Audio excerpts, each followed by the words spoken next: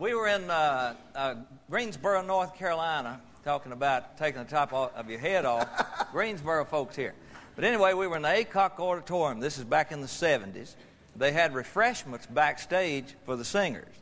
So the prophets were on stage singing. We had a large crowd. It was on a Sunday afternoon.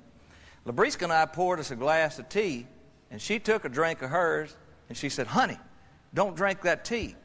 About that time it hit me. It was like a poison gas, and it made my eyes burn and my nose burn and my lips started swelling, and it turned out that it was mace. Somebody had sprayed mace near the window that drew the air. The fan drew the wind, in from the window.